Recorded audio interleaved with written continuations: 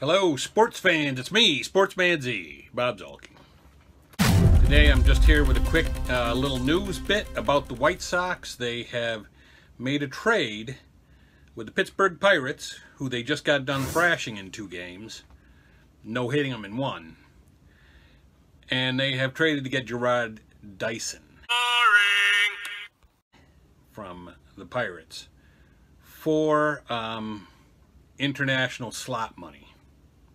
So I don't know how much, but that's all they've traded, and that's all they've given up to get Jarrod Dyson, who is only hitting about 190 something, $190 and change. So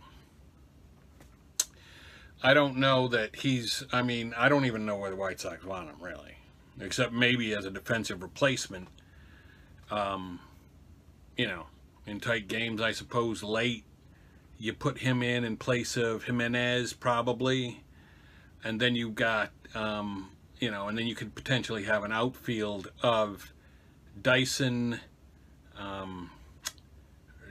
Luis Robert, and Engel, which would be a very good defensive outfield. So, I mean, that's my guess. That's probably why they wanted him, because you're certainly not going to get him for his offense.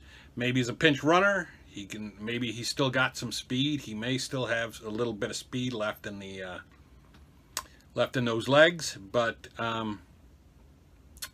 otherwise, I don't see it as a big deal. What do you guys think? Leave your comments below. As always, subscribe. Give me a thumbs up. All the good, you know, 9-yard stuff that goes along with watching video creators. But anyway, I just wanted to throw that out there and get the impression from Sox Nation what they think about Jarrod Dyson coming to the team.